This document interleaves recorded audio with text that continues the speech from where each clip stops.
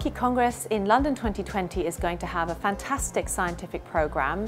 We've already drafted the plenaries and symposia, and there's going to be a real focus on innovation and how we can use innovation for the prevention of asthma and allergic diseases. There's going to be a broad range of different topics covering food allergy, asthma, rhinitis, eczema, immunology, immunotherapy, a very wide spectrum of different things to suit everybody's needs. I enjoy EAACI Congresses because of the opportunities to meet like-minded people, to be able to hear the latest evidence, the latest research, and also to hear from the really keynote opinion leaders in allergy who give fantastic lectures and workshops and interactive symposia.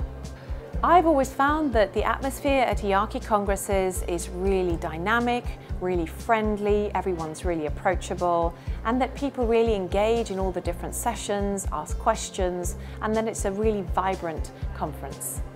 The EAACI Congress brings together allergy and clinical immunology, and this is so important because of the benefits of translational science in allergy and immunology. So in a lot of the sessions we will have leading key opinion leaders showing their research and how we can translate that into clinical practice.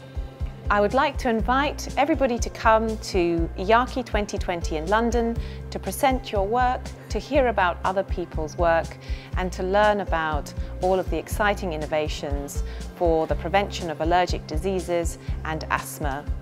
London is a fantastic city, dynamic, vibrant. It's my hometown, and I would love to see you all at EAACI 2020 in London.